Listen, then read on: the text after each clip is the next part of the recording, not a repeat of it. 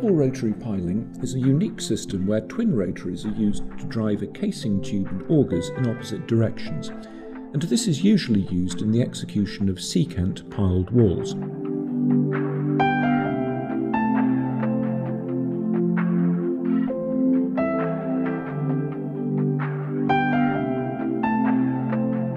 Powering the twin rotaries requires a high-capacity hydraulic engine that caters for both rotaries, as well as the winch system used to pull the drill string out during concreting.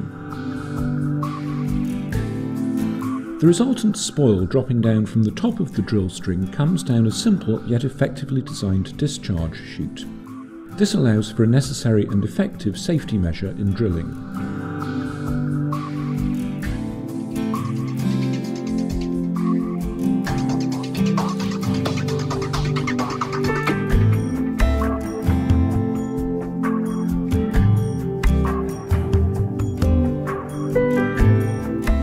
Upon the required depth, the concreting process starts, whilst simultaneously pulling the auger and casing out of the ground.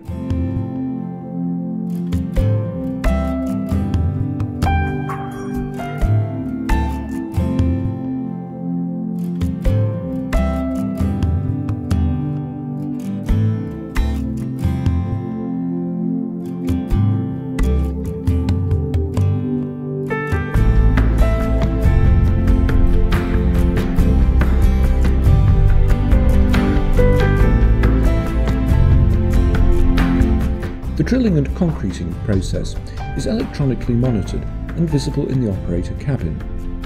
This includes, amongst others, pile inclinations, drilling and concrete pressure.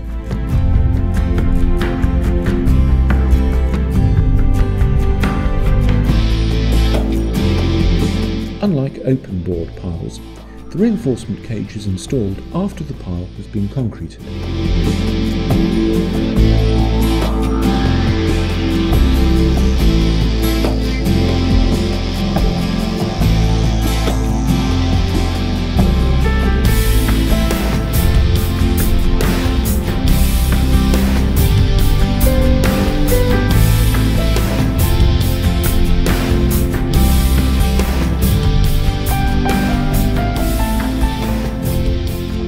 The cage is lowered into the concrete pile with the assistance of a hydraulic vibrating hammer until it reaches its required depth.